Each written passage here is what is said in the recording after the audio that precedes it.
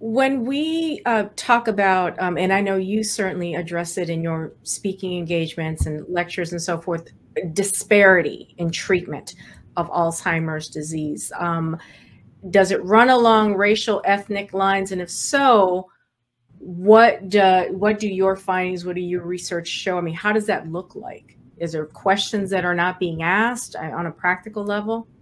Really, it's really interesting because we know that Black African Americans are 2 times more likely to develop Alzheimer's or another dementia when compared to whites. But we're also thinking about the determinants, right? And so it's not just about the disparity, but it's about the risk.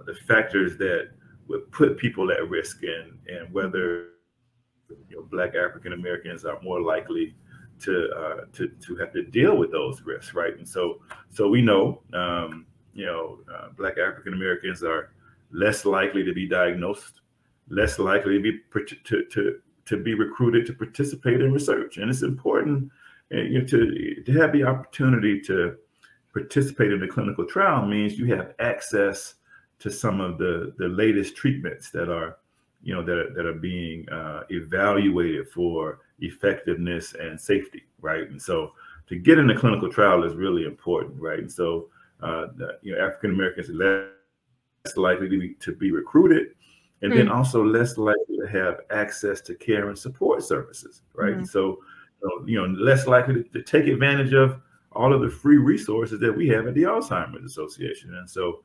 the disparity, yes, African Americans 2 times more likely, but not being able to access care and support, to not be recruited and to participate in clinical trials, this is unacceptable, and it must change.